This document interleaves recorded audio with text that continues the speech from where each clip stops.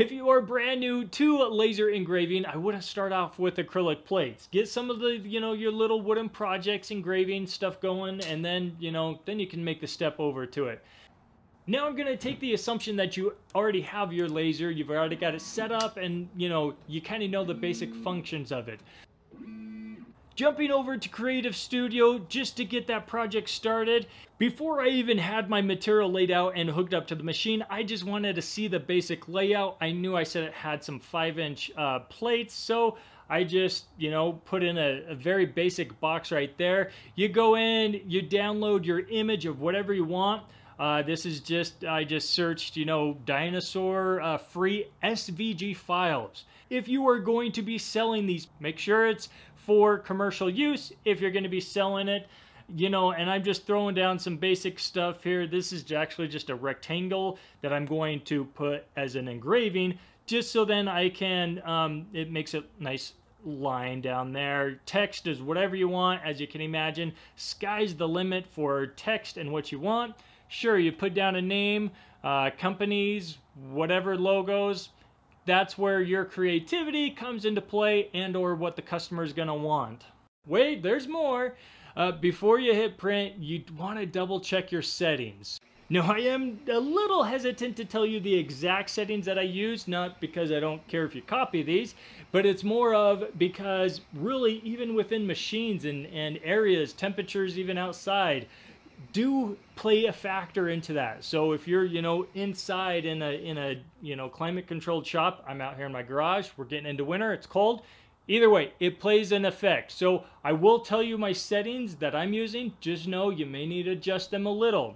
So the one thing with acrylic is if your settings are too hot, well, it just will boil and kind of actually cook the inside of the acrylic.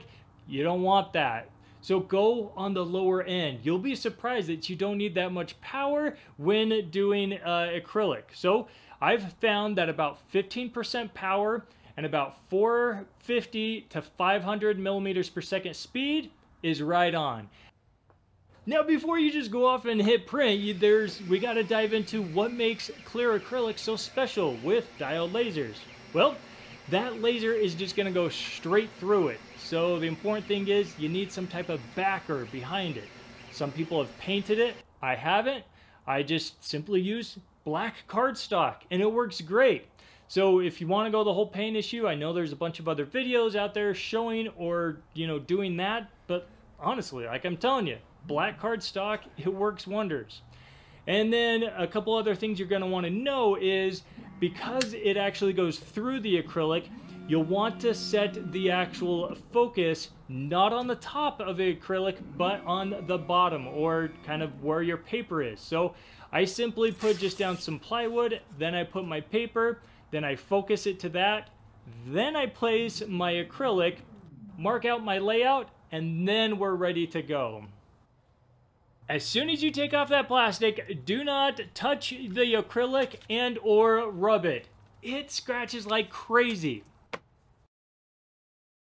Once it's in there and done, you'll notice it kind of has that black char. You just go, simply take it off, wash it off, just put a little dab of soap on there.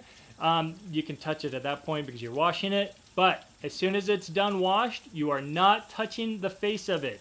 Now, I tell you this because even using a paper towel can scratch these little guys. So what do you do from there? Well, I would suggest if you are going to be going and selling these, then once dried off and there's no streaks or something, get some of that sticky protective paper, pretty much what came on it, so then you can put it over it to be able to ship it. Now, I already know I'm going to be asked, so where did I get these little LED plates?